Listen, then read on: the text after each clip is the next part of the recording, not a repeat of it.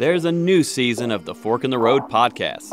Join me, David Zelski, as I explore hidden gems, savor local flavors, and share stories from farmers, fishermen, merchants, artisans, chefs, and others who help provide Georgia-grown products to folks in the Peach State and beyond. We've been growing peaches on this dirt since 1885. It's really great that she didn't do a feasibility study because we're the first cheesemakers in Georgia. I don't think that anybody would have said this was a good idea. Well, we're a small family farm, so we want to make sure that every piece of meat that leaves here is made with the quality that we would make if our family was eating.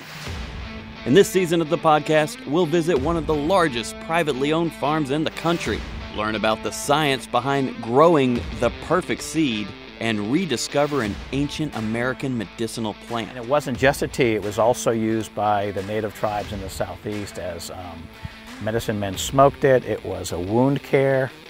It had all kinds of different uses. We're still trying to figure those out because a lot of the history has been lost. Every episode is a new adventure, a new discovery, and a new reason to love Georgia.